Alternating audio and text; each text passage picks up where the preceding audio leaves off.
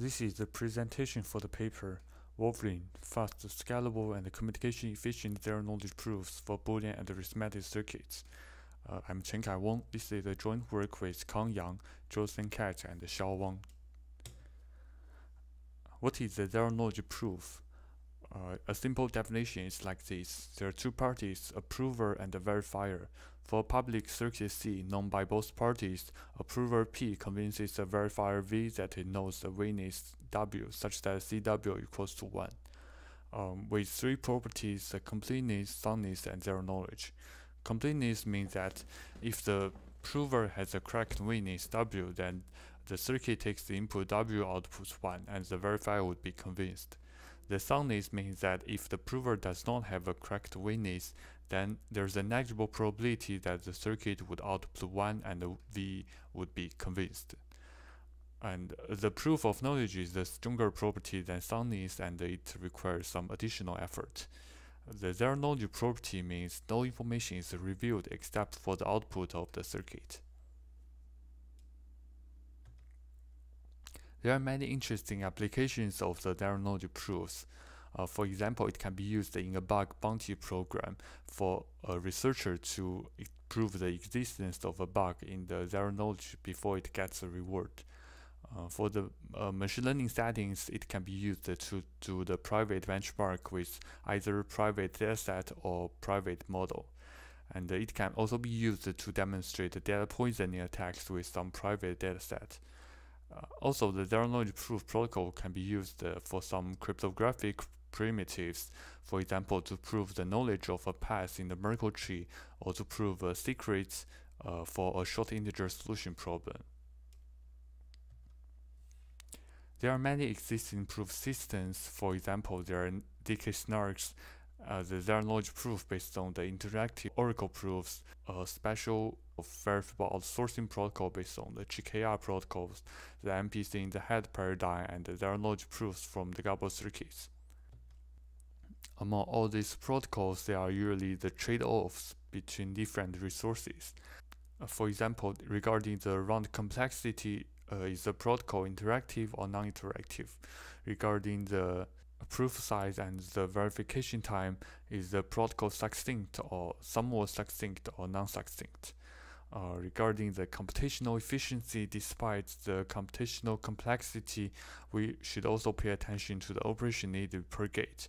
To compute each multiplication gate or AND gate, do we need the public key operations or the FFT or NTT operations, or just the symmetric key operations? And for the setup assumption, does the protocol need a trusted setup or not?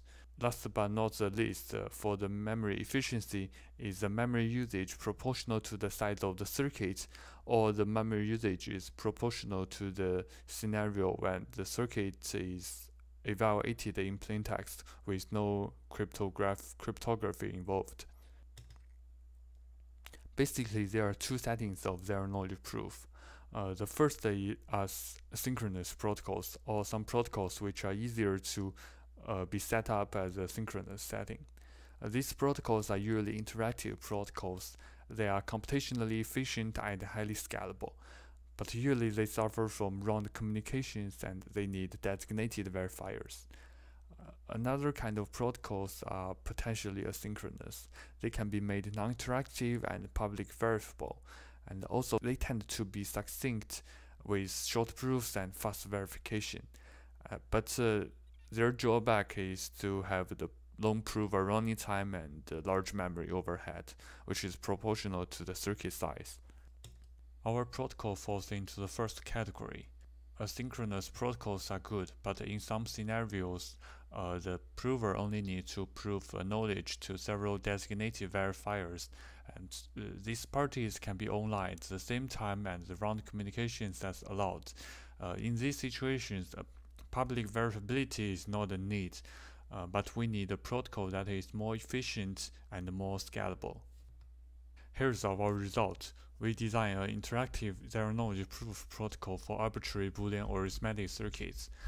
It has a constant round communication with the interactive offline phase and almost non-interactive online phase.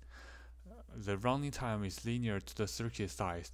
For each multiplication gate or AND gate, it only requires the constant number of AES operation and the constant number of field elements multiplication. And the memory usage is linear to the memory needed to evaluate the circuit non-cryptographically. Aside from that, we also design a subfield vector oblivious linear evaluation protocol.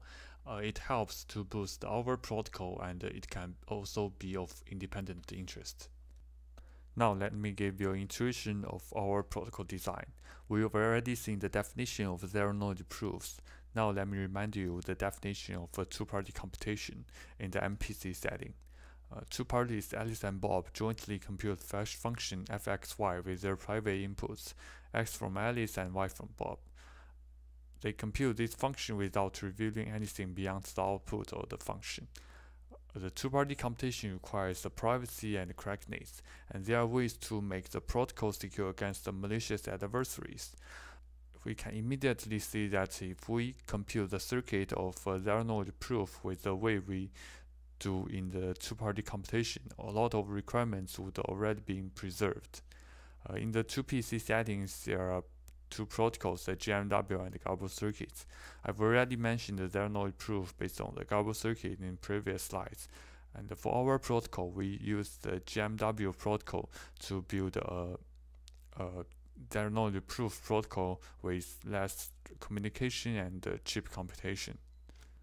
Important building block of our protocol is the subfield vector oblivious linear evaluation, or SVLE.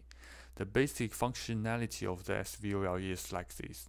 The receiver has a global key delta, and the functionality inputs the delta and randomly sample two vectors x and k, and computes the vector m equals to k plus x multiplies with the delta. It outputs x and m to the sender and k to the receiver. So sender and the receiver each receive a vector that are correlated. The SVLE relies on the linear parity with noise assumption, and it basically extends a small number of base SVLE correlations into a large number of SVLE correlations with the help of the LPN. The basic element in our protocol is the authenticated value, and the authenticated values are authenticated by the information theoretic max. In this setting, the verifier has a global key delta. When the prover wants to authenticate a value x, it receives the MAC of mx, which is the mx, and the verifier receives the local key of x, which is kx. It satisfies that mx equals to kx plus x multiplies with the delta. All the var values in the circuit will be equipped with the information theoretic max. If the prover wants to open a value x, it sends the x along with its MAC to the verifier. The verifier will check if this correlation holds. And if a malicious prover wants to modify a value x during the circuit computation, there is a negligible probability that it can provide the verifier with a correct MAC. For the value x with information theoretic max, we denote it by x in a bracket and call it an authenticated value. There are many nice properties of authenticated values. For example, they are additively homomorphic. It is free to do addition with a constant and multiplication with a constant. And also, these authenticated values can be efficiently generated by vector oblivious linear evaluation. All the operations on authenticated values are done in the preprocessing model. It means that either in the preprocessing phase, two parties use the SVLE to jointly output the large number of random authenticated values, like the lambda in this case. In the online phase, to authenticate the new value x, the prover and the verifier fetch the authenticated lambda, and the prover sends the verifier the difference of x and lambda. Two parties can locally apply addition between the authenticated value and a constant number to get the authenticated x. For the circuit computation, they use the same trick to deal with the input gate and the multiplication gate. In the preprocessing phase, the prover and the verifier use the SVLE to output random authenticated values lambda I and Si. For the input gates, the prover prepares the witness Wi and use the authenticated lambda I to get the authenticated Wi. For the multiplication gate, two parties prepare the authenticated Si. The prover will locally fetch the value of W alpha and W beta and compute the product of them, which is the W gamma, and it inputs the W gamma to get the authenticated output of the multiplication gate.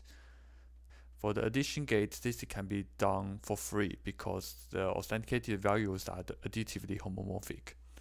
Now the only thing left is to ensure that the prover does not cheat in the previous steps, because it can basically input any value to deviate from the computation of the circuit. The verifier have to make sure that all the multiplication gates are computed correctly. Assume that there are C multiplication gates in the circuit, then the prover and the verifier has C original triples. Then they will conduct a procedure called the cut and bucketing, which is derived from the cut and choose. In this procedure, they will generate L equals to CB plus D additional triples, and these additional triples will be sacrificed to check the correctness of original triples by a sub-procedure called combined check. With carefully selected parameters, the soundness errors can be controlled. And also, there are other optimizations to check the multiplication gates when the large field is used. Regarding the performance evaluation, we implement the zero-knowledge proof protocol for both the Boolean and the arithmetic circuits. For the Boolean circuits, the execution time is linear to the bit length of the witness and the number of AND gates in the circuit, and the performance is good even in the low network setting. And for the Boolean circuits, the interesting application is to prove the knowledge of a path in the Merkle tree, and the running time is proportional to the number of nodes in the Merkle tree. And the memory usage is very small because it is only linear to the memory that is used when the circuit is evaluated non-cryptographically. Also, there are many ZK-enabled applications like LabDeco and Blind CA. The zero-knowledge proof is used in their protocols. If our protocol can be applied in their schemes, then it would help for both the execution time and the communications. For the arithmetic circuits, again, the execution time is linear to the witness length and the number of multiplication gates in the circuit. And when the network is reaching the 5 megabits per second, the throughput is nearly 1 million gates per second. We use the matrix multiplication to benchmark the performance of multiplication gates. We use the naive way to compute the matrix multiplication by the complexity of n cube. And again, the running time is linear to the number of multiplication gates, and the memory usage is very small. Another example is to prove a solution to the SIS problem. Our protocol is more than an order of magnitude faster than previous works in all network settings. The last part is the follow-up work. After this work, we continue to study in this line of research, and we designed the Quicksilver protocol, which applies for both the circuit-based model and the polynomial-based model. For the circuit-based model, the communication complexity is one field element per nonlinear gate. There is a huge improvement in both the computation and the communication. We also designed the protocol to prove a set of polynomials. We can prove T polynomials with communication complexity linear to n plus d, and n is the size of the witness, the d is the highest degree of the polynomials. The communication cost is not related to the number of polynomials.